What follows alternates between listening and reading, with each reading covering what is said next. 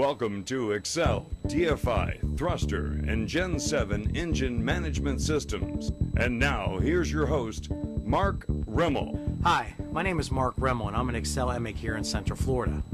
Today we're going to show you just how easy it is to install and tune an ACCEL Thruster Series engine management system. I've been an ACCEL MEC for about 4 years now, and during that time I've had the opportunity to install and tune about 20 different applications. Some of my most recent ones I have here today. I want to also let you know that these are not paid actors, as you'll probably see by our lack of acting skills. These are in fact real customers with real applications. We're out here today, as I mentioned, with some of my most recent tunes. This right here is my car, which happens to be a 1972 Oldsmobile. I installed an ACCEL system on this some years back, about 4 or 5 years ago. Needless to say, it runs perfect. Very, very happy with it to begin with. The next one we have here today is this 1980 El Camino, and its owner, Rick. Rick, why don't you tell us a little bit as to why you wanted to put ACCEL, or felt the need to put the ACCEL system on your car? Well, it wasn't running well. It was only getting about 6 miles to the gallon, and we had to do something with it. So I got hooked up with Mark, and he told me about the ACCEL system, and we put it on, and it's been running fine ever since. Gets about 15 in town and 20 on the road. And what kind of gas did you run in it before? 93 octane is all it would burn. And now you're burning? Now I'm burning regular. How's it run? Runs fine, no problems. This came with the original GM computer, and we since, as he mentioned, switched it out with the ACCEL. This one actually has the ACCEL, the Gen 7 on it, which is the big brother to the Thruster series. If you feel the need after purchasing a Thruster series for extra tunability or extra features, as the Gen 7 has a few extra features than the Thruster, you can go to the website accel-dfi.com and contact your local ACCEL dealer. They'll do an upgrade for you with no problem. So the next one we have here today is Bob and his 1935 Chevy truck.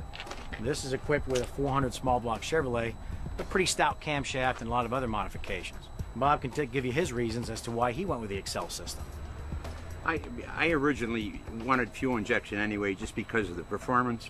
I'm a gearhead because of the horsepower increase. We're pushing right around 650 horsepower right now. The car doesn't really.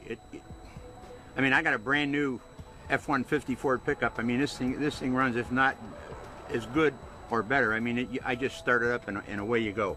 You know, there's no warm up to it. Talking about warm up, it runs about 30 degrees cooler. It used to run like 180, 185. It runs around 150 right now.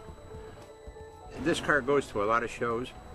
I wanted it to be unique, which it is. I mean, when it goes to a show, they're not really looking at the truck, they're looking at the engine. And everybody walks up to me and goes, "What is that?"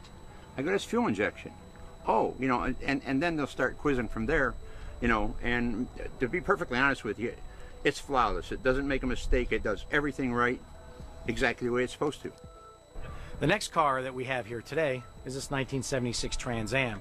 Now, this car is featured in Pontiac Enthusiast magazine as a project car.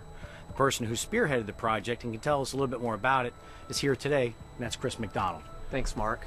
This Trans Am belongs to Dr. Andrew Hall. He was looking for the best of both worlds. Now, this particular car is running something a little unusual. We have a 241 rear gear, a 700 R4 transmission with lockup, and a Pontiac 400 with custom aftermarket aluminum cylinder heads. Now, you can already see the problem, and that is, how's this thing going to go down the road at 1500 RPM at 70 miles an hour if you don't have total tunability? That's correct. So our desire for this system was to find something that would give us low-end torque, tuning capability, upper-end high performance, and steady cruising capacity in terms of minute adjustments. And so right now we have total drivetrain control between the torque converter, the electric cooling fans, the air conditioning system on the vehicle. It's a complete package to give you the modern muscle in a vintage machine. And with a 241 gear in the back of this car, it's not exactly a neck snapper, is it? But it still has brisk acceleration though, doesn't it? Well, that's the part that'll surprise you. This car will blow the back tires off. Not a problem. There's no bogging, there's no stalling. It gets it done, and it cruises down the highway like a kitten.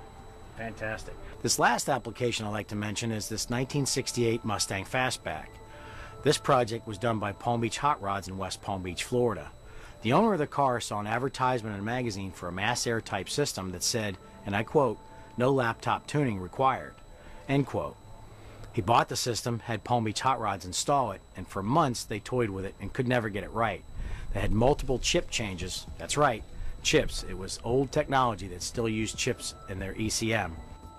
Didn't idle well, and low speed drivability was absolutely horrible. Palm Beach Hot Rods contacted me. I in turn put a system, an ACCEL Thruster Series ECM on it, along with an ACCEL dual sync distributor that enables it to fire in total, true sequential. And now the gentleman who owns this car is ecstatic with the way it runs. He swears it's never run better, and he's very, very happy with the car. So my point is this: when you see these advertisements for no laptop tuning required, that's a bad thing. Being able to tune your car with a laptop and being able to precisely map out your fuel and spark tables will help you, not hinder you. That's a great example of one of the benefits of the ACCEL Thruster Series system. One thing that all these cars have in common is they all started out with a mechanically sound base. In other words, the engines were in good shape to begin with. If you have the wrong camshaft, cylinder heads, intake manifold, whatever, for your application, the fuel injection is not a fix-all. It's not going to make it better. These systems are made to enhance an already good running vehicle.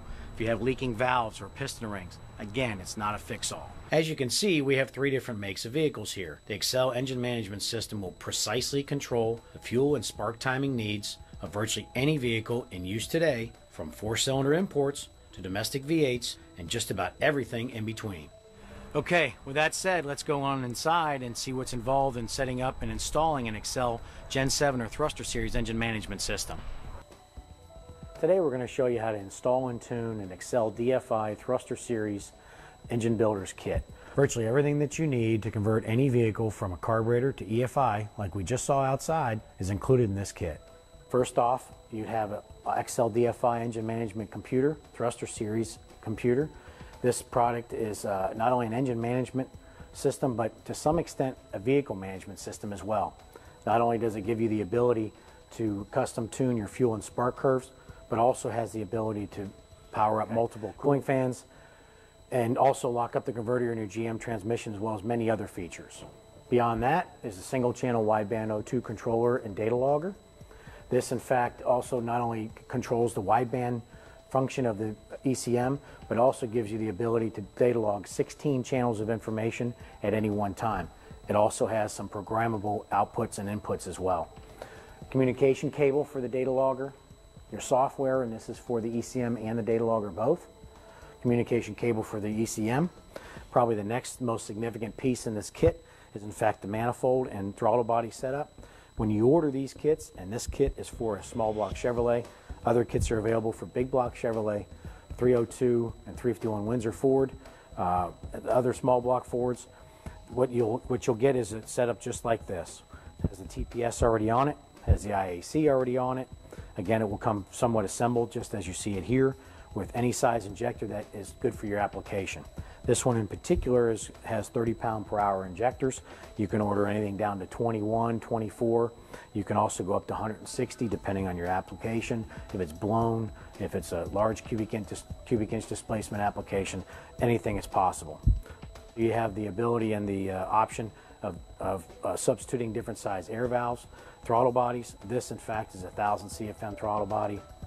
They also offer a 1350 throttle body as well as a 1550 CFM throttle body.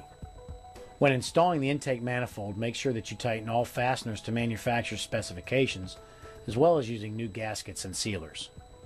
Comes with a vacuum reference fuel pressure regulator, an appropriate size fuel pump, again depending on the injector size that you're running at that point, ACCEL-DFI Digital 6 ignition box, ACCEL-DFI coil, sensor pack which will have your map sensor, your engine coolant temp sensor, and your